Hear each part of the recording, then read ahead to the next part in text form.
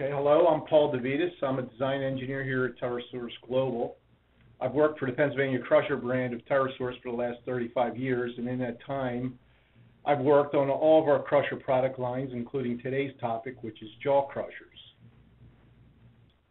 This slide shows two jaw crushers because there are two distinct styles of jaw crushers, one being the double toggle, which is shown on the left.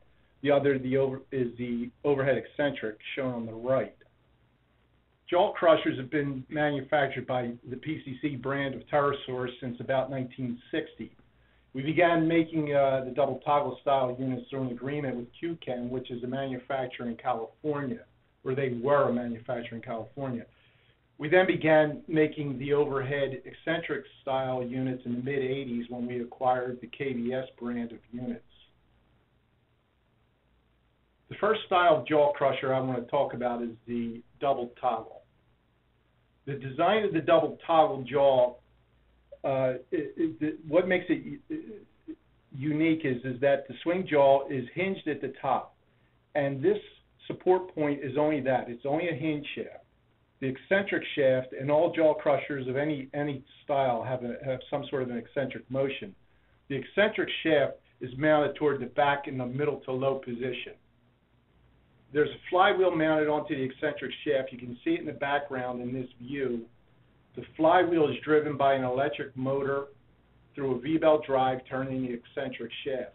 As the eccentric rotates, it pushes down on the pitman, which in turn flattens the angle between the two toggles.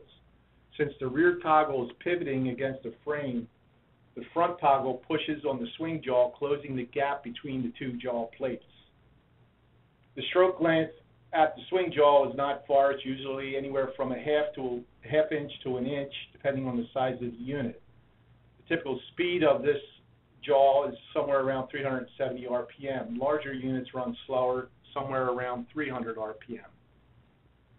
All crushers use at least one method of reduction. Some use more than one. The four methods of reduction available are compression, shearing, impact, and attrition. The method of reduction used in a double toggle jaw is compression. Because the toggles are mounted low in relation to the swing jaw and far from the hinge point, it has virtually a straight line motion. This type of motion gives a straight compressive force with low abrasion. Jaw plates. There are three styles of jaw plates used depending on the application. They are cullet, corrugated, and smooth. The corrugated and smooth plates are typically used on various ore applications. The plates shown here are the cullet plates. Cullet plates are used for crushing glass, and they have a curvature in them. You can see a belly shape in there, and this curvature helps to prevent slabby glass cullet from falling straight through the crusher without it being crushed. The product adjustment, or the output size from a jaw crusher, is made on the stationary jaw side of the machine. This is done by adding or removing shims at the bottom support of the stationary jaw. This opens or closes the opening to get the desired output size.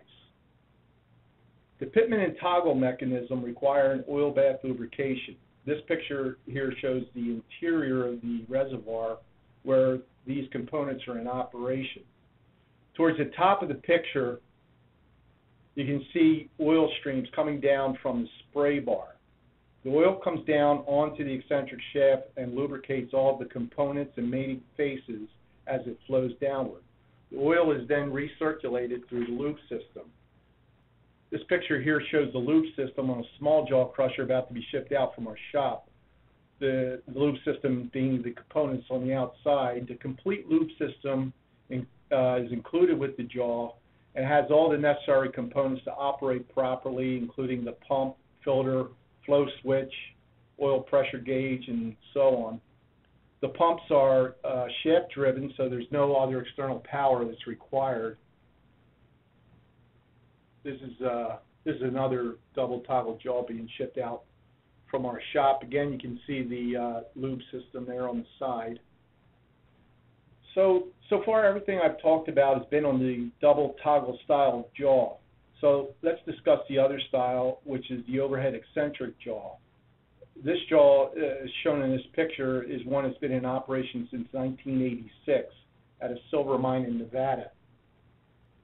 As I said earlier about the double toggle style, they're unique in their design in that they have the eccentric shaft mounted behind the swing jaw and have a hinge shaft that the jaw is supported from.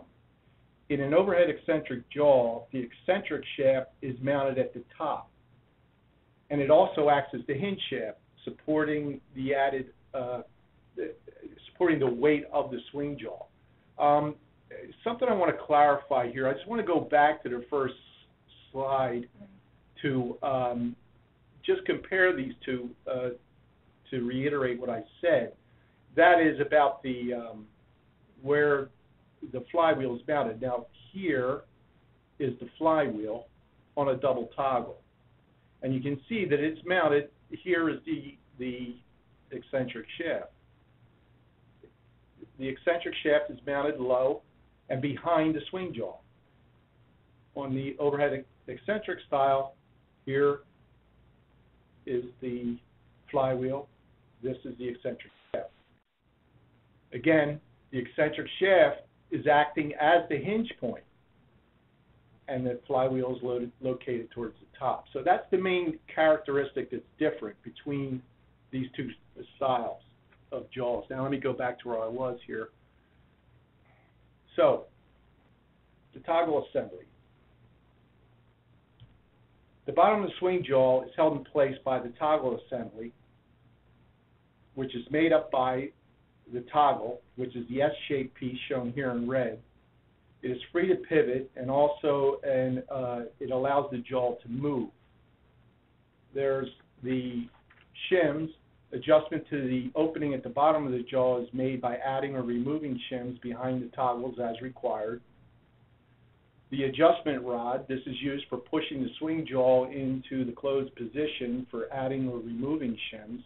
And as an option, we can supply this as a hydraulic adjustment. The holdback rod assembly. This whole toggle arrangement is held tight by the spring-loaded holdback rod, which allows the motion required for crushing, but keeps the parts tight enough for the assembly. So overall, as compared to a double toggle, these units are much simpler in design as far as the toggle assembly. Also, they don't require any lubrication system where the double toggle does. However, these units do have a rather elaborate eccentric shaft assembly. This assembly consists of a series of components including 4 roller bearings and 6 labyrinth seal assemblies, and this is all located at the top of the swing jaw. Another big difference in this style of jaw is the crushing action. As I said earlier, the double toggle style jaw uses compression. However, because the eccentric shaft is mounted directly through the swing jaw on an overhead style, the motion at the bottom of the swing jaw is elliptical. So the crushing action is both compression and attrition. Because of the attrition component in these machines, they're generally used on a softer ore such as limestone, whereas crushing highly abrasive materials such as glass, the double toggle is the preferred design. However, double toggles are also used to crush things like limestone. This picture is a screenshot from a video that I have of an overhead eccentric unit operating in a limestone quarry up in upstate New York. This is looking directly down into the machine, and you can see a large piece of limestone between the two jaw plates. A second or two later, you can see the limestone beginning to break. As the material gets further down, more crushing occurs until the material is brought down to the desired size. This particular unit was set to about an 8-inch output. And then finally, the product is taken away at the discharge belt. Jaws of any style generally produce minimal fines. Applications and typical data of our jaws. Typical speeds these units run at ranges between 300 and 390 RPM for the double toggle and 200 to 300 RPM for the overhead. we're able to get as high as a 7-to-1 reduction ratio with either style of jaw, and our largest units can handle feet sizes up to 38 inches. The sizes we produce, in the double toggle style, they range from as small as a 9x16 to as large as a 42x48. The sizes are based on the opening of the jaw. So in other words, a 42x48 that has a feet opening of 42 inches by 48 inches. In the overhead style, they range from a 10x24 to as large as a 48x60. And you can see from the weights listed that these units are very heavy duty. The output size is very dependent on the material and feed size. However, to give you an idea of their capacities, when crushing a typical limestone that weighs about 100 pounds a cubic foot, we can make outputs as small as 3/4 of an inch at about 25 tons an hour, up to a large output of 10 inch at about 775 tons per hour. However, these units are just a rule of thumb. We would need to see the particular application to get an actual capacity. So I can take any questions that you might have now on jaw crushers. Okay, well, that's it for jaw crushers. Thank you for coming, and we'll see you for the next one.